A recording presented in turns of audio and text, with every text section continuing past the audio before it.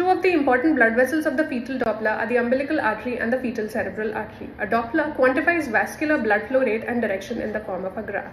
See this graph, the bigger peak denotes velocity in the systole and the lower part denotes blood flow in the diastole.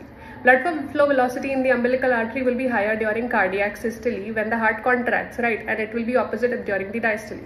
Umbilical artery is carrying blood from the fetus to the placenta. If there is uteroplacental insufficiency, that is resistance of blood flow is increasing in the placental vascular beds, resistance will increase in the umbilical artery as well. This will be reflected as decreased blood flow during the diastole. Systolic blood flow remains same, but diastolic blood flow starts to decrease as there is uteroplacental insufficiency. This will be evident by an increasing S/D because of fall in diastole. Pulsatility index, which is systolic blood flow minus diastolic blood flow upon the mean blood flow, will also increase because the difference between systole and diastole is decreasing. So this is one of the first findings that you see in uteroplacental insufficiency. It is called high resistance flow in the umbilical artery.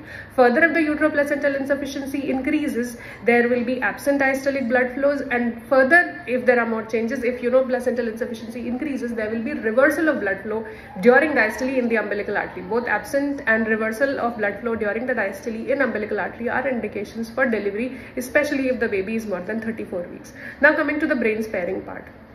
What happens is when the fetus senses that it is getting less blood from the placenta, it starts to redistribute its blood supply. More blood is given to the brain. Now this is seen on the Doppler as low resistance flow in the middle cerebral artery. That is, the changes in the MCA are exactly the opposite of the changes that are happening in the umbilical artery.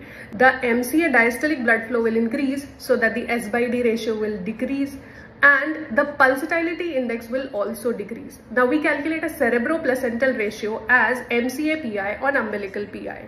If the fetal heart is supplying more blood to the brain, MCA-PI or resistance will be low, and if it is getting less blood from the placenta, umbilical artery PI or resistance will be high. So the cerebroplacental ratio will be less than 1. This indicates uteroplacental insufficiency with brain sparing. Now listen to the video again and tell me, does fetal brain sparing have any long-term effects on fetal brain development in the absence of more severe umbilical artery changes?